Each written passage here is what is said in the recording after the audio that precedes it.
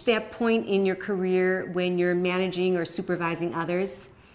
If you have, you'll know it could be pretty tough when your team is not up to snuff and they're not meeting your expectations. But being a good manager means bringing out the best in others. So here's some tips to help you bring out the best in others.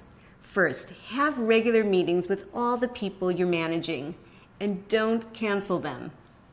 Second, when you delegate something to someone on your team, make sure that you have a mutually agreed upon plan for check-ins and follow-ups. And finally, have some sessions with your direct reports where you're delivering only positive feedback. Bring out the best in others and you'll shine professionally. I'm Ora, Executive Coach. Power up your leadership presence.